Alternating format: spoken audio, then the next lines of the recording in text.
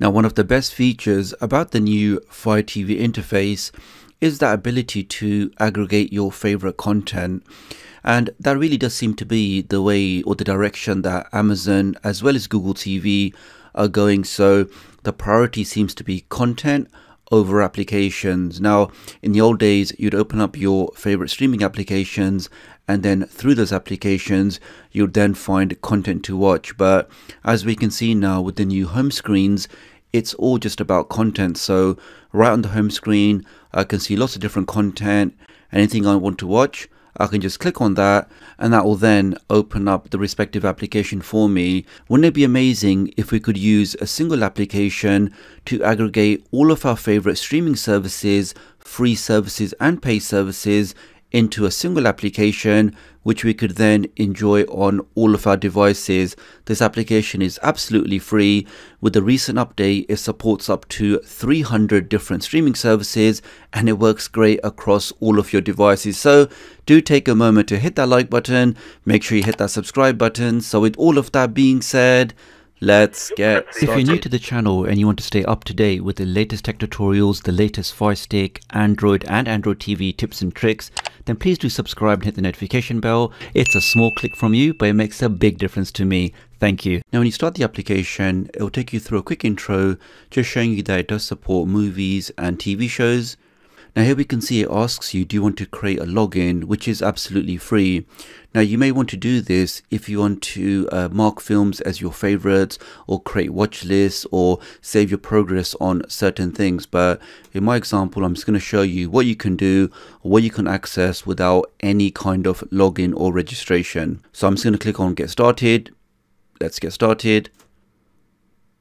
Now here we can see it asks you which subscription services do you currently use, and at the top we can see it's giving me the free bundle, which for me, as I'm in the UK, only consists of about 4 or 5 different applications. But for the guys in the United States, you will see that you'll have access to about 10 free applications, as well as so many more subscription services. So let me add the free bundle, and let me also add in Netflix, Prime Video, and also Disney.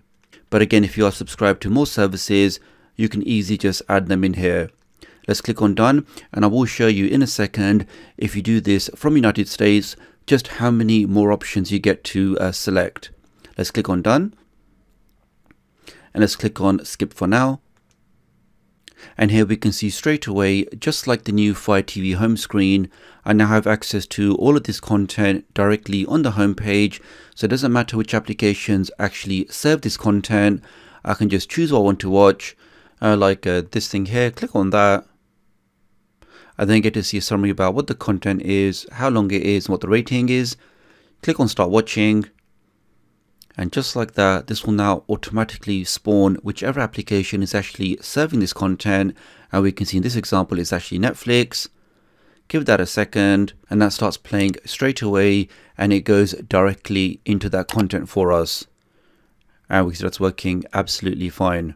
Let's press the back button. Here we can see we have trending movies, Oscar nominees, and then we also have collections. So if I'm only interested in Golden Globe nominees, or for example, I'm only interested in most watched movies of 2020, let's click on that, and this will then filter out the content and just show me the most popular content on here. Here, for example, we can see this content here is available on Prime Video. Let's click on that. Again, it shows you a summary about the content. I can now click on play, and this should then automatically launch Prime Video for me and take me directly into the content. And we can see it's done exactly that. And it's actually a 4K UHD movie. Now, one slight bug I noticed on the 4K Firestick is sometimes for Prime Video content, although it starts, it does seem to come up with an error. So I don't know if that's a bug only on the 4K Firestick, but definitely on the Fire TV Cube, I was able to watch Prime content through this application without any issue whatsoever. At the top here, we can see we have sections for TV shows, movies, and also your lists, but that only works if you created a login. Let's go to settings, and here, for example, you can choose your country, and we can see mine is set to United Kingdom, which I will change in just a second. Let's have a look at the services, and here, for example, I can then edit the services and add and remove anything else that I'm subscribed to.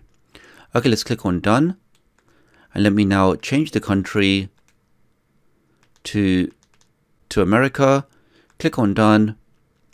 Let's now go to services, and we can see straight away, guys, just how many more things you can access when you do use this application with a USA IP address. And for the people not in the United States, you can also use your VPN and just set your location to USA. And we can see, guys, you have access to so many more streaming services. And just looking at the free bundle at the top, we can see yours includes Vudu, Crackle, Tubi TV, IMDb TV, YouTube, Fox, and just so much more. Let's click on done, and now we can see with the USA setting we actually have a section for best of what's free. So let's click on that, and we can see all of the content in here is absolutely free that we can enjoy through those free services as long as you have that USA IP address. So for example, I want to watch this Donnie Darko over here. Let's click on that. This shows me that this is currently streaming for free on Tubi TV, but also if I scroll down, we can see it's also available on these other applications absolutely free. So great application, really will help you find your favorite streaming content, whether you're interested in movies or TV shows, aggregated across those 300 plus streaming services that you can use on your Firestick, on your Nvidia Shield, or really any Android device. And we can just see, guys, just so much free content is available. And that's really the strategy, whereby why make the person or the viewer go through separate applications to find what's available? Why not just take the content out of those applications and put it all onto a single screen? And that's exactly what the new Firestick home screen and the Google TV home screen look like. But with this application, we can get similar functionality. So that's the application there, reelgood.